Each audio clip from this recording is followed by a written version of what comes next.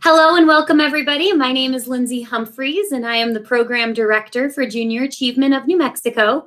Thank you all so much for attending our virtual career speaker series today.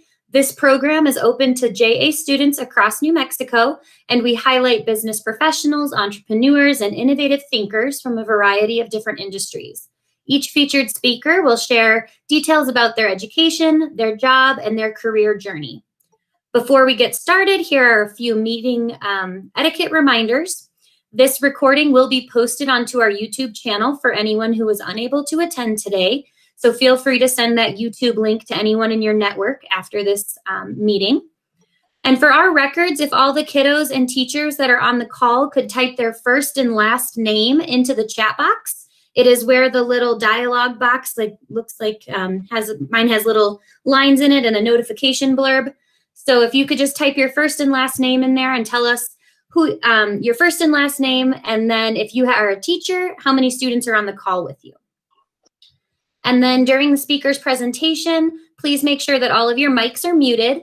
And if you have questions during the presentation, just write them down or put them into the chat box, and then we will address those questions in the Q&A portion of the event. So today we are so excited to welcome Serena Pettes, VP of Marketing and Business Development for Lovelace Health Systems. So I'm going to jump over and share my screen. Serena, the floor is yours. Great. Thank you so much, Lindsay. And thank you guys so much for inviting me to be a part of this presentation. I'm so excited to share a little bit about my journey and how I got here and just answer any questions that you guys might have. So how I got here, I never probably thought that I would be in healthcare marketing. Definitely growing up in, middle school, high school, that was a concept that was kind of foreign to me.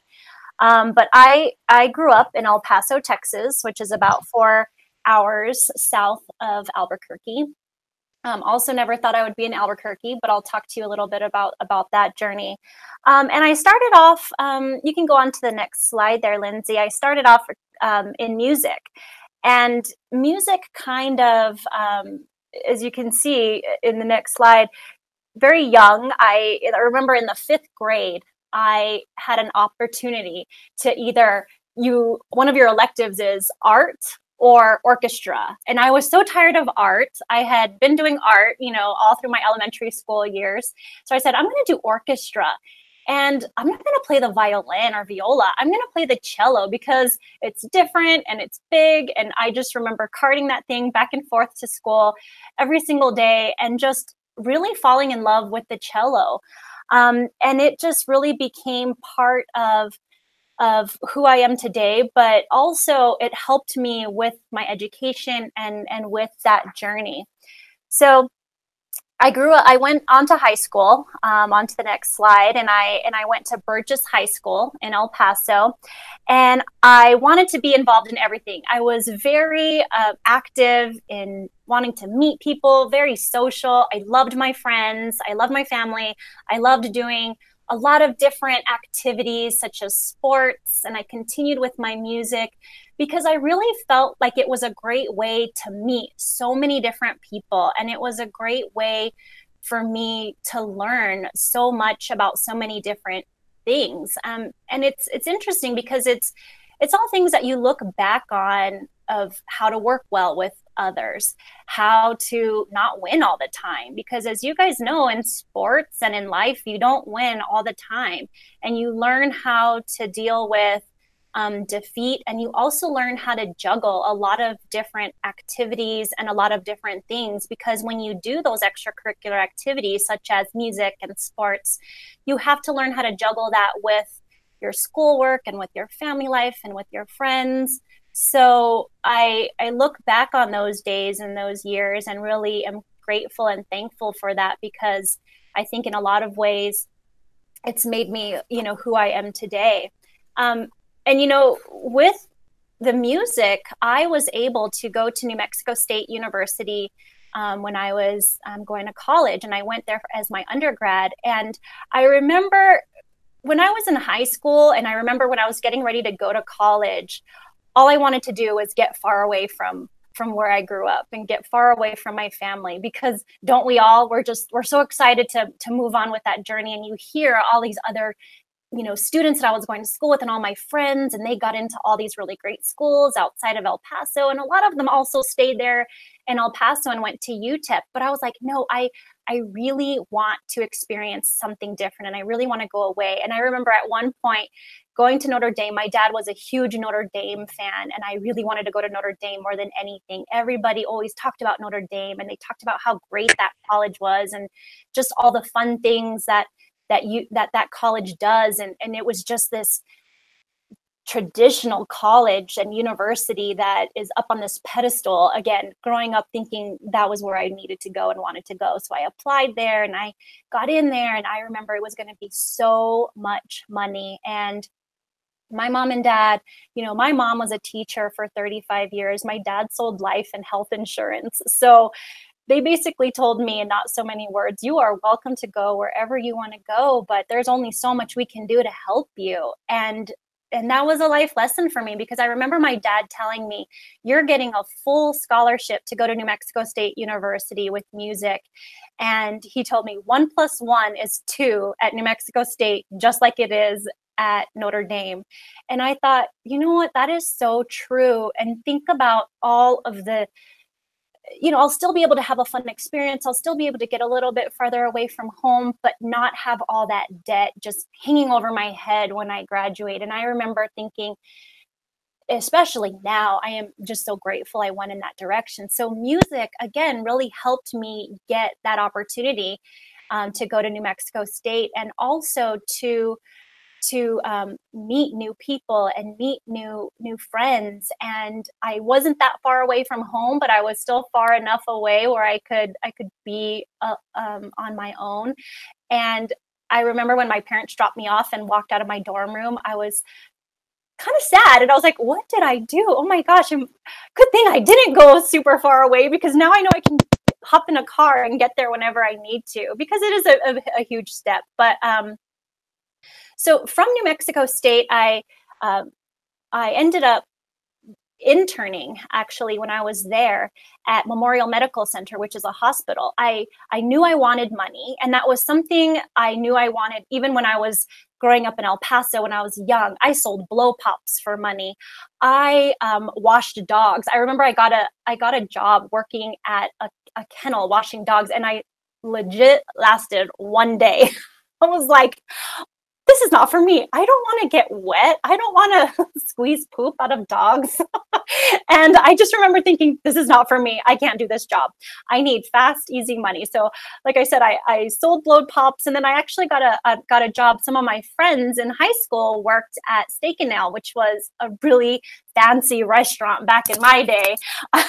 And it was a steakhouse. And I was like, ooh, that sounds so awesome. I want to work there. I want to wear a bow tie and a cummerbund, and I want to seat people at fancy tables. So I did that. And then I ended up moving up and getting a job as a waitress there. And then even when I moved on to Las Cruces and went to college, I worked waiting tables there. And it was a great way to learn customer service. It was a great way to learn patience. And again, those experiences helped me to where I am today. And it was really interesting because in college that you can also get jobs as interns, either working at the university, which I also did do. They were called work study jobs. So there in the music department, I worked there in the music office and helped make copies, and I helped some of the professors. I just knew inside me, I didn't want to just go to school. I knew I had to make money. I wanted money. Money got you things. I loved shopping. I loved going out to eat. I loved being with my friends. And I just knew my parents were not in a position to be able to send me money all the time. And I also didn't want to be able to ask them for money all the time. So, and deep down, I think I knew that, again, I was going to be learning life lessons that were going to help me in the future. And I'm glad that I did that. And then ultimately, I found an internship working at the hospital there in Las Cruces. And that was my first introduction to healthcare marketing. I had been a a candy striper when I was young, and I just loved the hospital environment. I had so much respect for doctors and nurses, and I remember, people in my family being ill and sick, and going to the hospital and getting the help that they needed. I knew that hospitals were where life started with birth, and I knew that hospitals were where life sometimes ended. But I also knew fabulous things happened in hospitals, like um, medicine and science and just research, and so many different exciting things could happen in a hospital. But I also knew I didn't necessarily want to be a nurse or a doctor. So when I was able to intern and do marketing, I found a different side of healthcare, not only helping the patients, but educating patients, educating the community, working with the employees that work in the hospital and supporting them. And even though it wasn't doing all of the things that they did by caring for patients at the bedside, there was a lot that you can do in healthcare and marketing, and all the fun events that we're able to plan, and events for the community. And not only that, sponsoring things like Junior Achievement and helping the community organizations thrive and succeed, and bringing our healthcare voice to them is something I really wanted to do. And when I graduated college, I moved on to someone that I worked with. I never thought I thought, again, when I graduated college, I want to go somewhere further. I don't want to be in New Mexico. But a gentleman that I worked with said, have you ever thought about continuing, working in healthcare marketing? He says, I know some people in Albuquerque. And I thought, Albuquerque? I've never even been to Albuquerque. I've heard of Albuquerque. So I came out here. I met with, at the time, it was Cimarron Health Plan, which consequently became Molina Healthcare. And that's where I started my career after college, was working at Cimarron. Again, it's those connections, and it was those people that I met, and those relationships that I built that helped me get this job here in Albuquerque. And I remember being so young and so silly still, graduating college, but still thinking I knew everything, right? And one thing that I can tell you guys is, once you get to either where you are today, or once you get into a job, one thing I want to make sure that you guys understand is mistakes happen, and we have to learn from our mistakes and understand that there's consequences to them. I remember a specific situation where I was getting all these emails, and I was a part of an organization called American Marketing Association at the time here in Albuquerque, and being so silly and so stupid, and I wanted to just be funny with one of my coworkers, and I thought I was sending an email about this particular organization to them, and it did not go to just him. It went to the entire listserv, an entire email that of this organization. I was mortified. Luckily, it wasn't a horrible comment, but it was a silly one nonetheless, and one that I'm not proud of that I did. I was so embarrassed. I thought I was going to lose my job, because not only was the speaker, just a prominent person in Albuquerque, the group that he was representing was a member of Cimarron, was part of our, from a business perspective, it was just a horrible, horrible, stupid mistake. And you just have to be so mindful. Luckily, my boss at the time, he understood, and I apologized. I was embarrassed. I didn't want to lose his trust. I clearly disappointed him. I disappointed myself. And it was that lesson. I think sometimes it's these painful lessons that teach you to be mindful, and they teach you, to watch what you're doing, and to know that unless you want everybody to see it, don't put it in an email, and don't leave it on a voicemail message, and don't put it on social media, because social media is so much bigger and larger, of course, than what it was back then 20 years ago, guys. And so, but even then, there were mistakes that I've learned. And I think every valuable lesson in life has been from a mistake that I've been able to kind of overcome and learn from, and realize that, again, there's consequences to our decisions that we make. So just be mindful about that and just learn and grow from those. And a couple of things I want to leave you with are nothing happens if you don't start. If we, I love to run, and I know a lot of people say, I'm so slow at running. How do you run? Well, a mile's a mile, whether you run it in 10 minutes, 7 minutes, or 20 minutes. The ones who don't get it done are the ones that stay at home on the couch.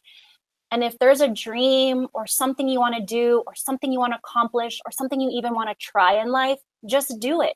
Nothing happens if you don't start. And I also say this, know when to pick your battles. I love Kenny Rogers, and I know you guys probably don't know who he is, but he's a really fun country singer. And there is one song that I keep in the back of my head, as cheesy as it is. It's "No one to hold them, no one to fold them." And that is so true in life and in any decision that you make. Know when to pick your battles with your mom, with your dad, with your significant others, with your friends, family, and with your coworkers and your bosses, because don't sweat the small stuff. And be kind and be gentle and be courteous to anybody. Never think that you're better than anybody else. That's also one thing I've learned, because I've washed dogs and I have gotten to where I am today. And the career that I have today and my accomplishments were all because of decisions that I made and things that I tried. And I was able to get my degree. I was able, because of my job in healthcare marketing and where I was able to get my master's at UNM. So it's just really something that's been important to me and that has helped me grow, whether I lived in El Paso, Las Cruces, or here in Albuquerque. And I think these are life lessons and things we can take no matter what careers we go into, no matter where we live. So again, I thank you so much for letting me share my story and my journey. And I'm helpful, or I'm happy to open it up to questions, and I hope that I'm helpful to you guys. Excellent. Thank you so much, Serena. Like Serena said, we are going to open it up to questions. I do have some that students submitted before the registration, or when the registration opened. But first, let's see if anybody wants to unmute and ask a question.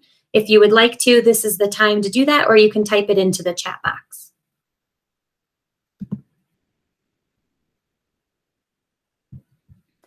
Okay. So the first question was, how did I choose Lovelace over any other hospital? And, again, I started off at Cimarron Health Plan, and Cimarron was a health insurance company back then. And so as a health insurance company, people who are part of your health insurance company have access to go to certain hospitals, right? Like if you've got Presbyterian insurance, you would go to Presbyterian. If you have Blue Cross, you now come to Lovelace. So it was similar to that. And we worked really closely with Lovelace because that's where people could get their insurance. So I remembered learning so much about healthcare marketing by starting off in health insurance. And I wanted to get back into that hospital environment. Remember that I was talking about that I did when I was a candy striper and when I interned at Memorial Medical Center in Las Cruces. So I started meeting people through my relationships at Cimarron and found out there was a marketing coordinator position available at Lovelace. So that's how I was able to switch over to Lovelace. It wasn't because I liked one hospital over another. It's because that's where my connections were. So it's a lot of success in life is who you know. And don't forget that. That kind of goes back to don't burn your bridges. We live in a small community where everybody knows everybody. So that was kind of how I picked Lovelace.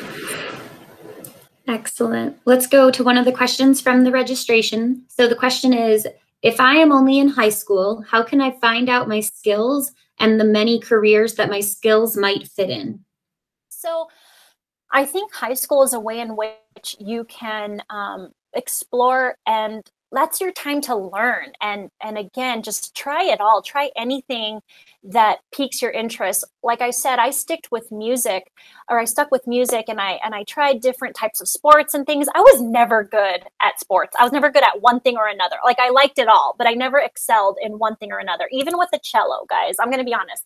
I wasn't this amazing cello player, but I worked hard and I practiced, and nothing comes easy to me. So I'll leave it at that. But I will say that that's when you can learn and grow. And even when I did cello and I moved into college and I thought I'm going to get my major in cello and in music, I didn't. I ended up actually switching music to my minor because it wasn't until college that I started to take different classes and meet different people that I realized there's other things out there that I really also love. So my advice to you on that is, what do you love to do? You all have such an advantage over me back then in that you've got the internet, and so much more happens on the internet and so much more research can be done. So my suggestion is, if there's something you like or that you're interested in, or even a class, talk with your teachers, talk with your counselors, talk with your parents or anybody that's close to your family. If they're in a career that you even have a little bit of interest in, Google it, check it out. YouTube it, see what all is out there when it comes to that particular industry or job. So there is a question in our chat from Everett, and he would like to know, what other jobs are there at the hospital that aren't doctors or nurses? Great question. So we've worked with Junior Achievement on this, the Groundhog Week that Junior Achievement has, and it's a way in which students can learn what else is available. And there are IT jobs. So if you love computers, if you want to help people like me and the doctors and the nurses turn their computers on, that's great. It also does everything from our electronic medical records. So much now is done with technology. So no more paper anymore for writing medical notes and giving it to the patient. Everything is now done electronically. So that's an option. Cleaning the rooms, making the food. There's people that can only eat certain foods when they're sick or when they're pregnant, or if they have certain illnesses, but they still need to eat, right? So it's that culinary. If you love cooking and you love that culinary, we've got to feed the doctors, nurses, employees, and patients. So that's something to keep in mind. And also that environmental services, cleaning the rooms, making sure there's no more infections in the rooms and that everything is nice and clean, working with security, maintenance, HR. If you love people and human resources and you want to hire people and you want to put them in great jobs, HR, marketing, advertising, the list goes on and on with the number of different careers you could go into outside of being a doctor or a nurse. Excellent. If there's anyone who would like to unmute, or I'll keep going through the questions from the registrations.